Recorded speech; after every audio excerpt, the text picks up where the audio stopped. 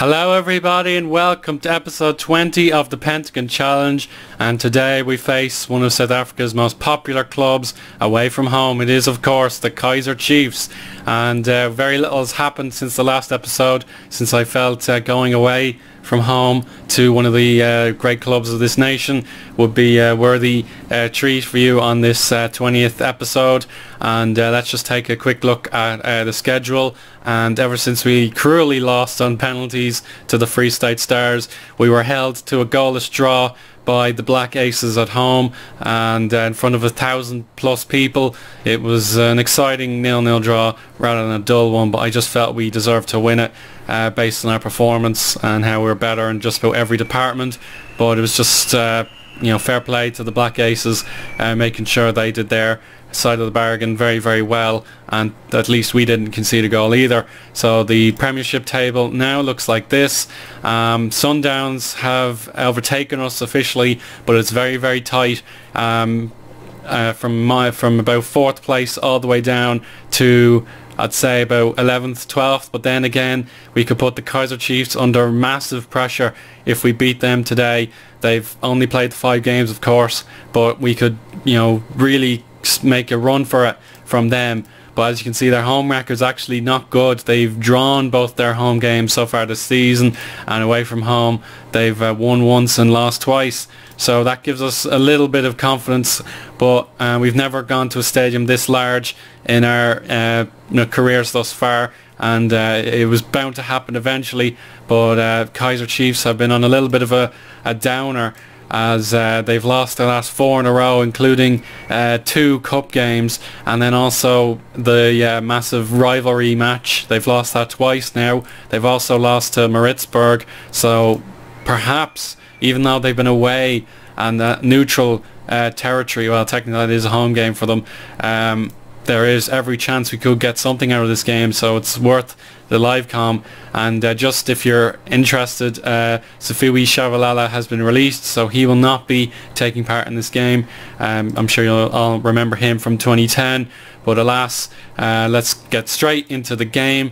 My team has been selected. I've rotated as it's a midweek game, which should make things even more interesting. But let's just get straight into the affairs, and hopefully I can keep all my players happy, because they're starting to give me a few nudge nudge, wink wink deals asking for first team football. And Vasco CT has only 14 days left on his promise, and if I fail to keep it, I'll have to convince him again. But the other guys have been a bit more patient.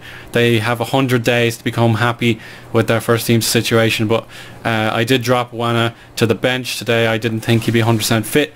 There's their team. The 4-3-1-2 seems to be standard in South African football, but I'm gone with my 4-2-3-1. We'll stay nice and compact for the first few minutes anyway. But some of these players should be really, really elite level, such as him, Travis Graham. He's 35, he's not so bad, and then that guy is really good as well. So we'll stick on Travis Graham, but all their players should be outstanding compared to ours, and we can only do our best with Van Gran and company in the starting 11. So some fantastic players there, and yeah, $5,000 a week for him, that's crazy money. But anyway, here we go, the team talk. I'll just say be more disciplined, and then probably whip the ball into the box, and then that'll do for now. So let's just use the generic team talk. Let's show everybody what we can do. It's going to be a raucous atmosphere, I'm sure, but the Kaizer Chiefs can rescue their season with all 3 points today. But we can certainly bounce back from the likes of that 2-2 draw with the Sundowns and really make our season one to remember. So everybody looks set. We're in position. Let's kick off. There we go. Nice quick load time, and we have won the rights to the kickoff. And there we go. It seems to be pretty clean thus far. Good possession. That's impressive. So I'll ask for some passion. Goal for Wits. That's not good news for us. And you can see these guys are actually tired. Yes, they are really tired. And Alcardo Van Gran could make them pay early on. Here's Wambi. Back to Negunshama. Skippers. Goes outside. Closed down very well though. And now we'll have to try and avoid conceding early. And Masuki breaks through early. Mashuki again, and Adolf clears. Relief at last there for Vasco da Gama, but we haven't got a shot on target, so perhaps telling the players to shoot on sight would be a good idea. Here's Gaxa, Baloyi, and headed over the bar. Oh, close, but no cigar for the Chiefs, and we'll close him down. I think we'll have to go counter. They are pushing hard while they're still in good condition, and that's given 1-0 to the Chiefs. And now we have to do something about this. Our possession matters for nothing if we're not shooting. Come on. Right, let's see if we can equalise. Nagidi gives it away cheaply. Negamasha wins it back. Nagidi, second chance. Oh, what a shot that was. Just over the bar. So we'll need to go more direct, pass into space, higher tempo, and get rid of that. Come on, get something going here. Here's Sidibande clearing recklessly. Van Gran, no, I think we'll get rid of shoot on sight now. It's not working. Alright, pump into the box. I'm not too happy. Let's go, go, go. We need an equaliser.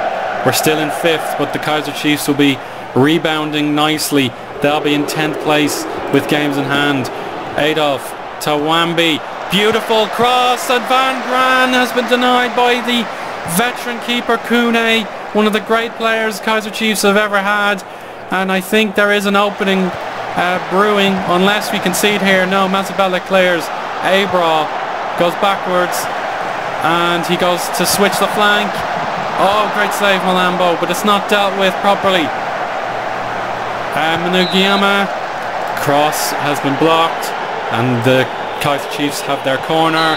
Nagidi clears, and I have to say, push forward. Sorry, pushed. Oh, we've missed the goal. 2-0 for Abra. Let's actually take a rewind and see what's happened. This is bad, really bad. I've been telling them to defend for set pieces this week. It's just a simple header, really, really easy. And that's 2-0, and it looks to be game over already. But let's not give up just yet. We are Vasco da Gama. We never give up.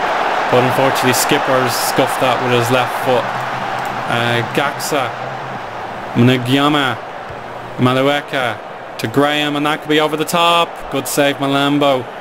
So it looks like the Orlando Pirates and other teams will be overtaking us very soon, but at least get a goal before half time. It could open the game wide open. Oh, Van Gran.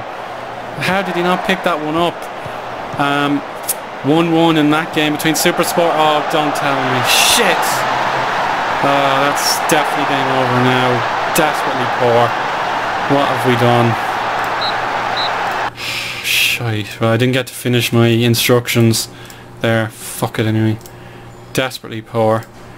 Really bad first half. I wasn't expecting it to be that poor.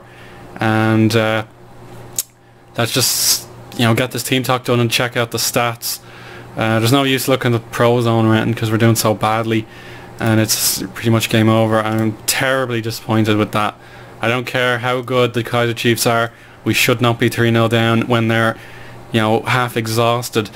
So we might go back to flexible just for a little bit and roam from positions, but yeah, we'll just have to go completely gung-ho and hope we can break them down. But that's just an extremely poor first half, and it will now bring up the stats and just see how poor we've been. It doesn't feel that bad because they've only got 4 shots on target, and we've had 5 at 1 on target with better possession, better passing and better tackling. So it just doesn't make much sense, but they are clinical when they want to be. So let's just take off the pressure. Oh, don't tell me. Clear. Mashayuki, Baloyi, Maleka and Graham. Nice triangles. Kept in on over the bar by Abra. But let's just get a goal back and rescue this situation as best we can. So let's push forward, get a goal back. Short corner, Skippers. Oh, good block. Negomasha a bit lackadaisical, and he even failed to make the pass, but at least we have a throw in.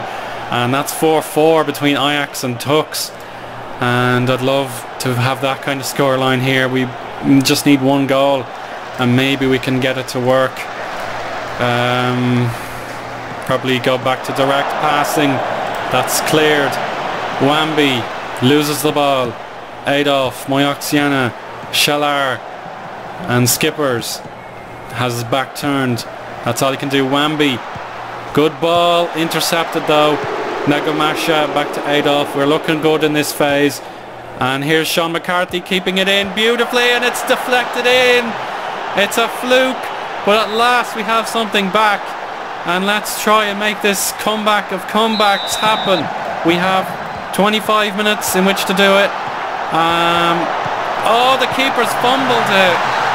Oh, he didn't even bother, you fool. Christ almighty, come on now. That's just bad. The keeper punched it on the ground and waited for the oncoming Chiefs player to score. Just dreadful. And that's given away. Oh no, I think I've bottled this game. Oh, saved, and Abra unable to score this time around. So there we are. So Musheki and Abra both have 2 goals. So we'll go hard on them now. I don't give a damn anymore.